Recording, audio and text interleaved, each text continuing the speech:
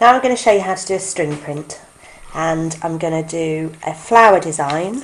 So I've looked through a magazine, found a flower, cut it out, stuck it onto some cardboard to create a nice strong base, and then I'm going to follow the outline in string.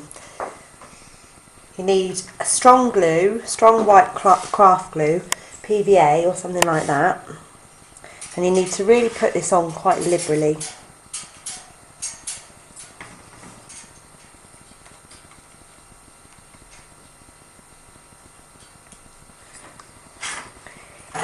Your string needs to be quite substantial. The wool will work just as well. Quite thick wool is probably best.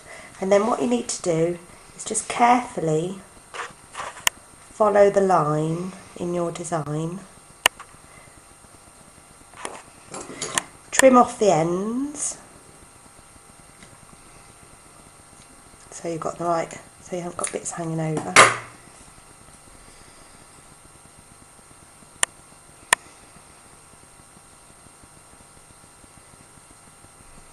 And then follow all the way around with the string, and I've picked out some stamens here, and that's dried now, so it's really quite substantial.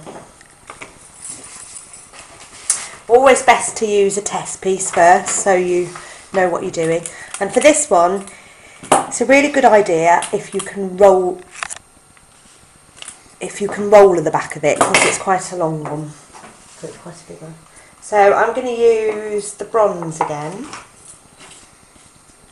bronze acrylic paint, and liberally cover the back of my string print. And because it's stuck down nice and firmly, these aren't going anywhere, this bits of string.